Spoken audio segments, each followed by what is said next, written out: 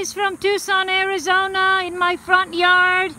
This is the prickly pear cactus. Right next to it, the agave plant. Tequila is made out of agave. And right in the center, our big old sahuaro cactus. He's over 100 years old.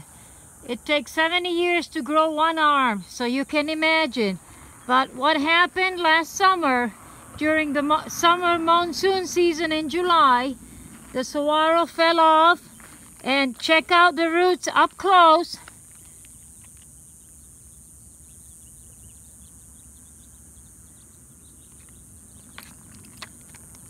The roots are not very deep, so it didn't take much for the wind from the monsoon storm to blow and the cactus fell.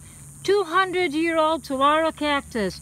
Right next to the sahuaro cactus, again, the agave plant. Here is a live big sahuaro cactus. I'm gonna get up close so you can see the ribs.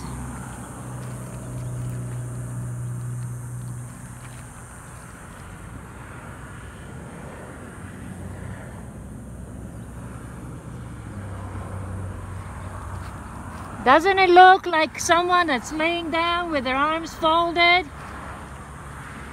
And this is the area where all these birds are nesting.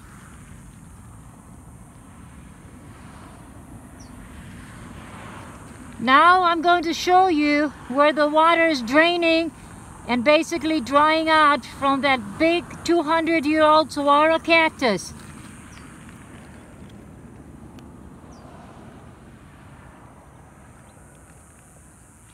Here are the ribs again.